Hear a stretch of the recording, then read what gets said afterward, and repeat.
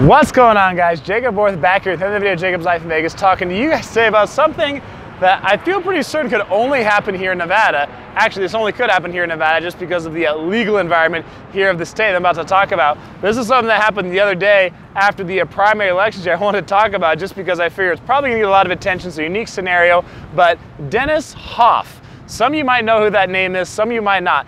Dennis Hof is a person here, a guy who lives here in Nevada, and he actually owns several brothels. He actually owns, I believe, 6 or 7 brothels. He owns half a dozen brothels. He owns 6 brothels here in Nevada. Actually just won the Republican primaries the other day for the Nevada State Legislature. He beat James Oscarson, is the person he beat. James Oscarson had held the position for the last 3 terms, and actually Oscarson beat Dennis Hof back in 2016. Dennis Hof ran as a libertarian a couple years ago. This time he ran as a Republican, ended up beating James Oscarson. And this is unique because Dennis Hof said he owns several brothels. He had the HBO reality show called Cat House. He wrote a book called The Art of the Pimp.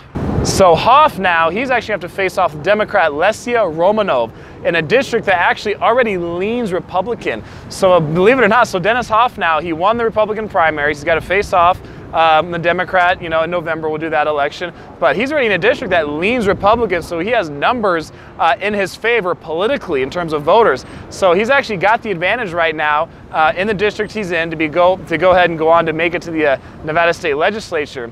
And interestingly enough, if Dennis Hof wins, he will actually not be the only brothel owner that's an elected official here in the state of Nevada. So Lance Gilman is his name.